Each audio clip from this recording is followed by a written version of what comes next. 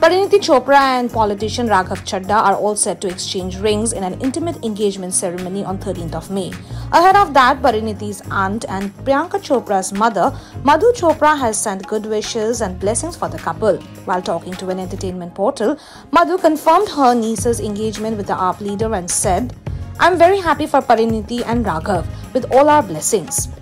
According to reports, Priyanka is expected to attend the ceremony. However, there is no confirmation regarding her husband Nick Jonas and their little bundle of joy, multi-married Chopra Jonas. Reportedly, former tennis player Sania Mirza and Parineeti's BFF Karan Johar and Manish Malhotra are a part of the exclusive guest list.